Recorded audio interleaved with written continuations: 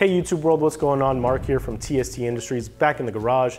And as you can see behind me, we have a beautiful redesigned 2022 Yamaha MT-10. And in front of me, we have a full suite of Womet-Tech crash protection products. Now we will be doing individual installation videos, so be sure to stick around. But I did just want to give you a quick overview of the products we currently offer from Womet-Tech for this particular model. And that way you can check out our website if you're interested. So to begin with, front of the motorcycle, we do have the Womet-Tech fork sliders. These are a pass-through axle system with two Delrin end caps. Moving a bit back, we do have the Womet-Tech K-Savers. These are the exact same K-Savers that the Westby Racing team used in the Moto America Race Series when we sponsored them. We also use them on our own personal race bike. This system is a 2 K-Saver system, one for each side of the bike, so be sure to check that out. Moving a bit back, we do have the Womet-Tech frame sliders. These are a single point frame slider system. Currently, as of July 2022, Womet-Tech does not offer an EVOS frame slider system for this bike.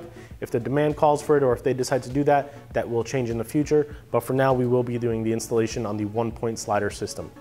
Going up from the frame sliders, we do have the Womet-Tech bar ends. By default, these come in black. We do offer a few different colored accent rings, so be sure to check out the installation video for the bar ends specifically, as well as our tech tip on how to replace the Womet-Tech colored accent bar rings if you're interested in that. And lastly, moving to the rear of the bike, for the swing arm, we do have 3 solutions. So the choice is entirely up to you, but starting with the smallest, we do have the Womet-Tech anodized spools. These are an anodized aluminum spool system meant to be a lift point with a little bit of crash protection. Going a little bit bigger, we do have the Womet-Tech spool sliders. Those are also a lift point, but they are a bigger material. They're made out of Delrin, which is the same material that your frame sliders are made out of. And they are, like I said, a lift point with more crash protection than the smaller anodized spools. And lastly, we do have the Womet-Tech axle block protectors. These are the most expensive for the swing arm protection kit. They do have a spool boss installed on them, so you can thread on a spool that's included in here. They are meant to be a protection for the axle block, and you can also adjust your chain just like you would on the normal swing arm for this bike. And in this video, we will be installing the smaller of the 3 rear slider systems. We will be installing the anodized spools. So let's go ahead and jump right in. So coming over to the rear of the bike, as you can see, there are 2 spool bosses on the rear swing arm of the MT-10. So when installing spools or spool sliders like the ones found on our website, it's a pretty straightforward installation. I always recommend the rearmost mounting boss. That gives you the most leverage when lifting the bike. So what we will do is take our spools out of the box and grab the included hardware.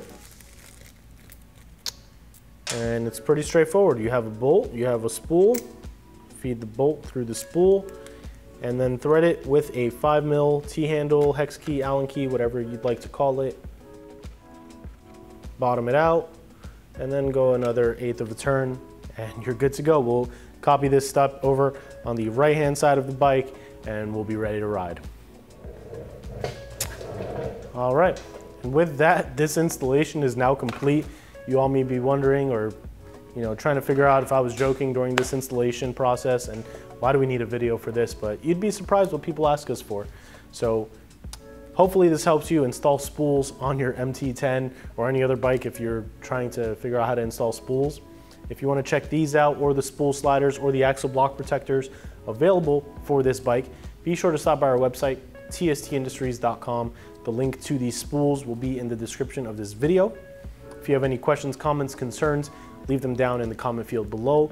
As always, hit that subscribe button and turn the notification bell on to stay up to date with all the new videos we will be putting out.